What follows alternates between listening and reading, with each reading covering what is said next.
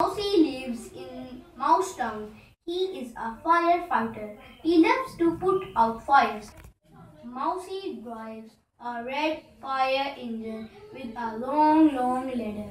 He has a special yellow coat and he has a shiny yellow helmet.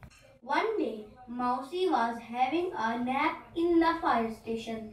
Suddenly, he heard the fire bell ring. What is it this time? Mousey asked himself. Mousey put on his special yellow coat. He put on his shiny yellow helmet. He put on his black boots and he slid down the long pole. Mrs. Rat's house is on fire.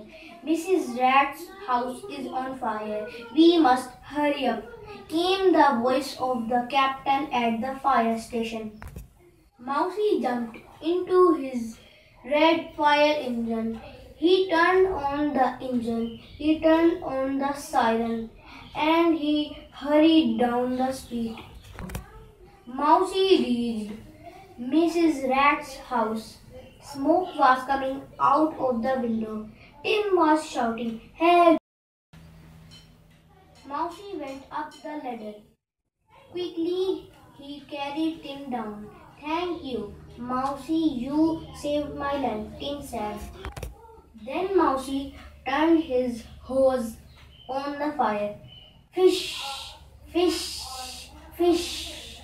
Soon the fire was out. Mousey went up again to Mrs. Rat's house. He wanted to find out what caused the fire. First he went into the kitchen. Then he went into the living room. He saw a box of matches on the floor of the living room. Mousey took the box of matches and he came out of the house. Mousey had a question on his mind. "Were you playing with those matches?" Mousey asked Tim. Tim put his head down. "Yes," he said. "Playing with matches is dangerous. The whole house could be on fire," Mousey said. Again Tim put his head down. "And you could really get hurt."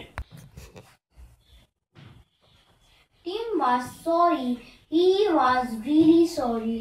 He did not know how dangerous it was to play with matches. Tim got up and helped Mrs. Rat to clean up the house. Mousey was happy. Today was a good day. He had put out a fire. He had saved Tim's life. "I'll go to sleep now," he said, "and tomorrow will be another day."